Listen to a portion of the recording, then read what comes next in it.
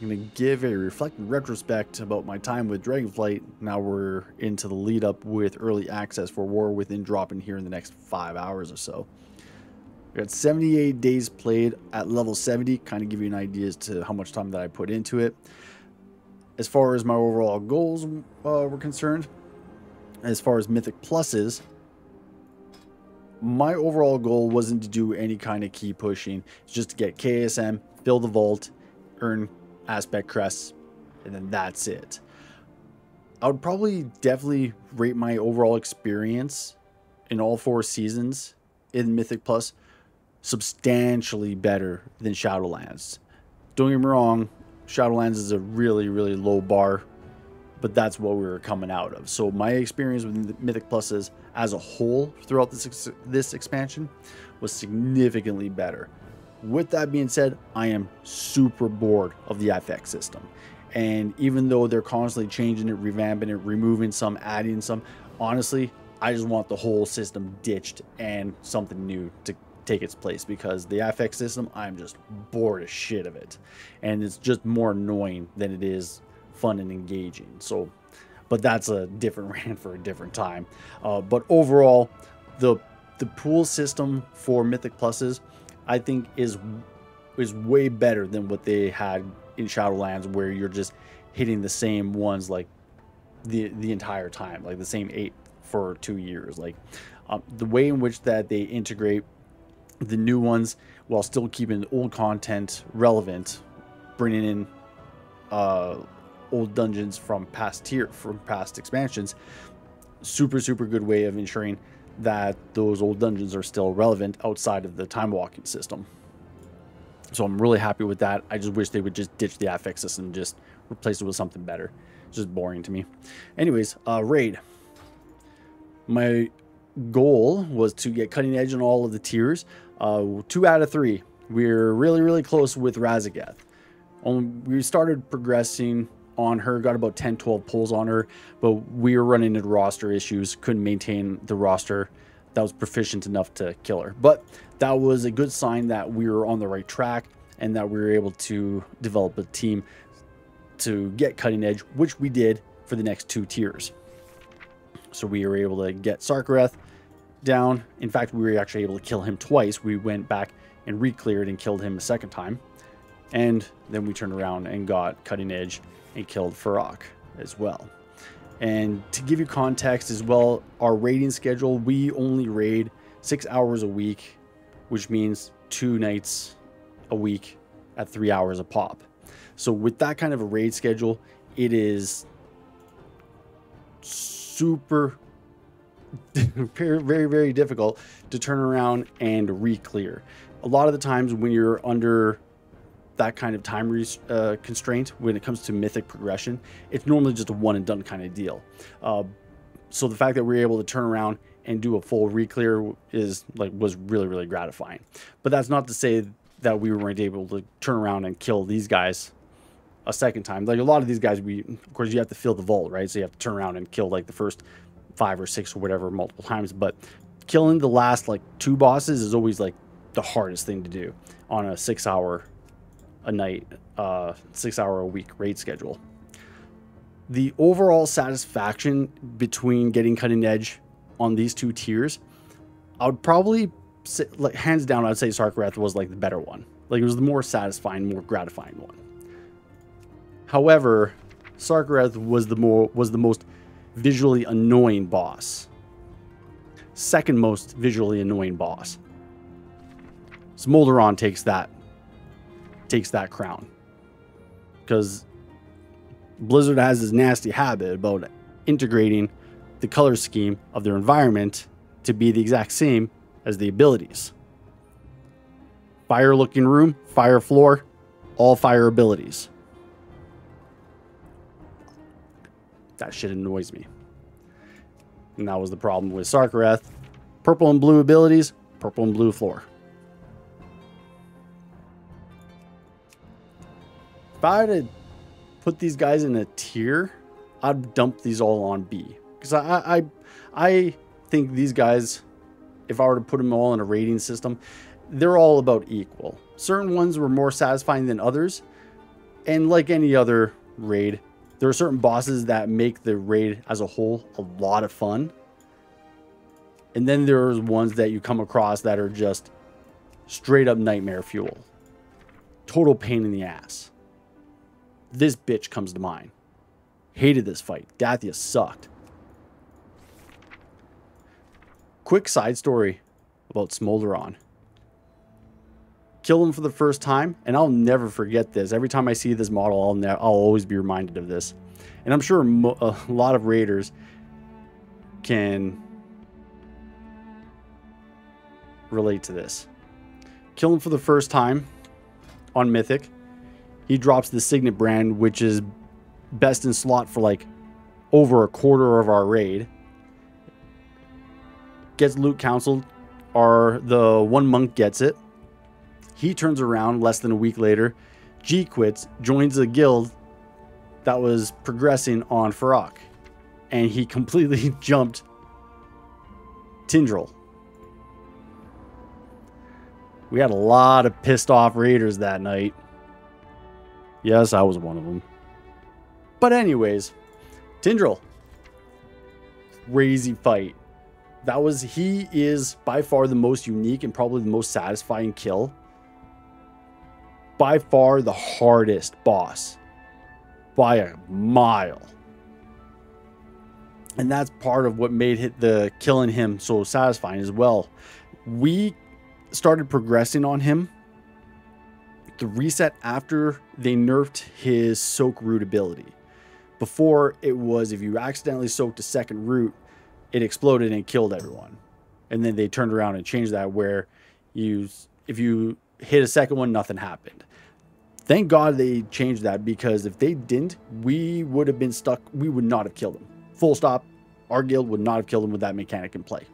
Straight up. So they changed it. We were able to kill it. Thank God.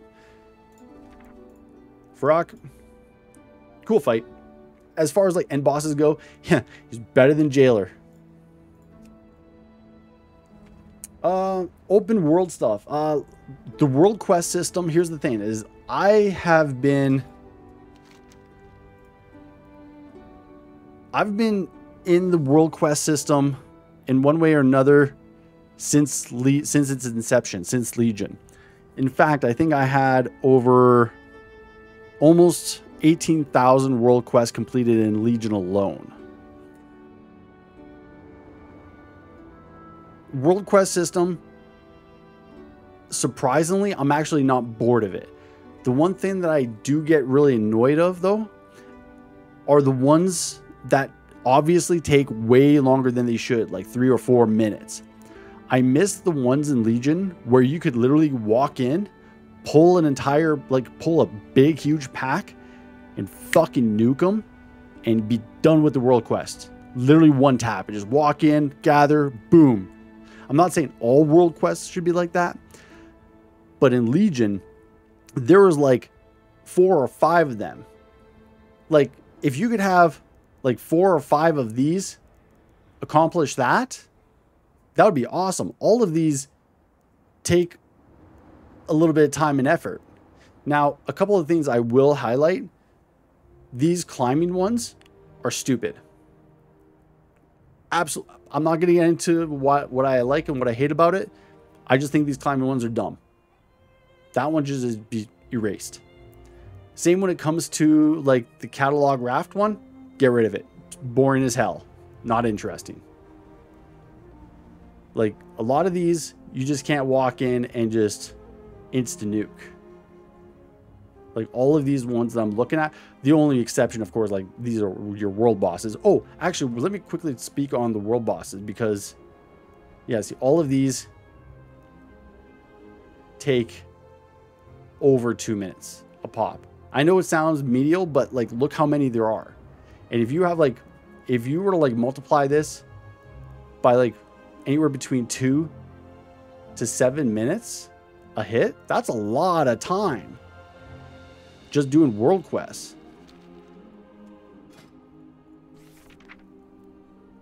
So for Dragonflight, these are the world bosses that we ended up with.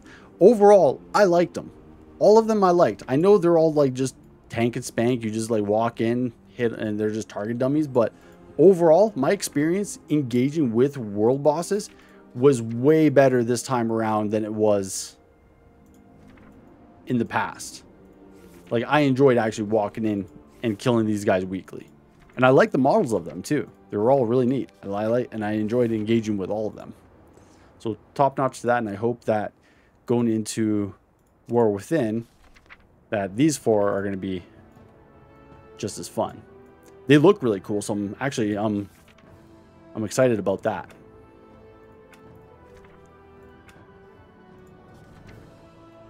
Yeah. So the best features that I would say that I enjoyed, that I'm glad that they implemented in Dragonflight, talent system. I'm so happy they brought in a talent system, because what we had in Shadowlands as far as what you picked for talents and whatnot was just so boring. It was so crap. And probably hands down, my favorite feature straight up is Dragonfly. Like, this is by far the thing that kept me in the Dragon Isles the most, when I had like essentially nothing to do, because I don't play alts, right? So if I'm not doing any kind of world quest or anything like that, like, I have spent countless hours like just dicking around with dragon riding. And the fact that you have the ability to like get from place to place so much faster and in unique ways, to me, is like kind of what made this expansion for me, in my opinion. Like, it's just been so fun, like engaging with, like, hell, even like doing a world quest like this. Like, even though I don't have to, like, it's just one of those things where it just helps kind of sharpen up your skills and able to make you get from place to place. Now everyone who scales those peaks will see that the dragon scale expedition.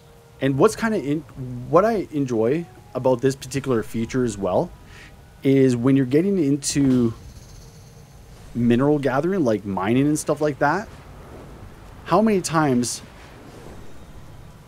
have you come across a node that's already been tapped and it just disappears because you're dealing either with bots or people that are just around the zone and are able to get to one node to another faster than you just because they happen to be a druid? Well, dragon riding acts as essentially the tiebreaker, in my opinion, because I guarantee you I'm able to get from node to node faster than a bot can, even though like I'm just way more reactionary. And like, because I'm able to like jump from this one to another one so quick. Oh, the other game changer as well that I enjoyed with it is that you can mine. Yeah, so like, boom.